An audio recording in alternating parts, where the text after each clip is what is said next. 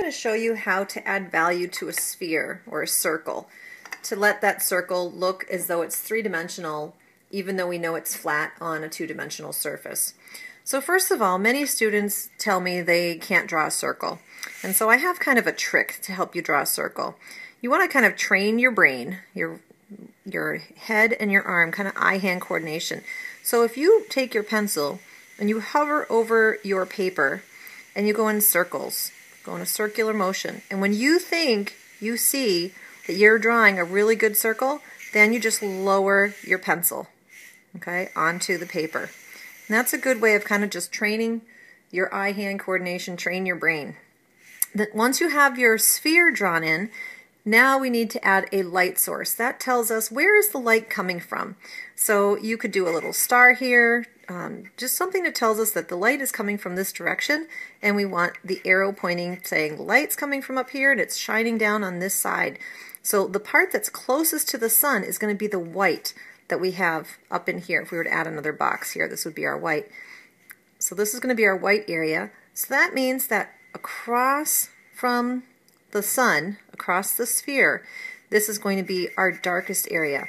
Now, one of the really important parts of working with shading is that we want to use contour line.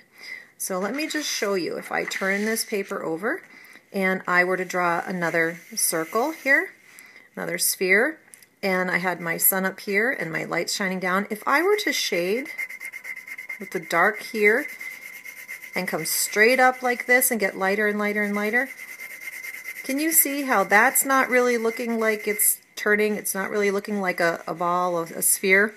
It's looking very flat. But if we use contour line, if we use a curved line, and this is another way you could either start with your pencil up and down like this, make a nice crisp edge. You want that edge to be nice and crisp and clean, okay, all the way around. So you start with a really dark edge, and then we notice I just transferred my pencil to the side, so I'm now using the side of the pencil, and then I can go in and I can add value, and I can make it lighter. Sometimes students kind of do this, kind of right in here, and that's okay. It's not bad, but we want to make it pop, so we want to make sure that this is really black down here, and watch how I can just push this. We want to have a gradation. So you're using all these values. We want to try and have white, a black, and at least two mediums. So I like to see 4 different values. We have a white, we have a black, and then 2 mediums in the middle. So 1, 2, 3, and 4. We should have 4 different values at least in here.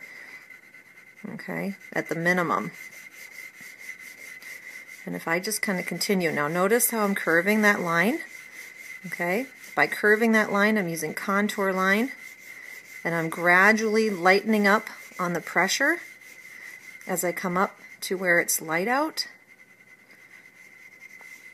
Okay, coming to the light. It's going to get lighter. I could take my eraser, maybe erase a little bit of this line. We don't want to erase the entire line. We still need to show the edge of the object. But you can see. Now, do you see how I see a little bit line here? I want to blend that a little bit. I shouldn't really be seeing any white paper kind of showing through.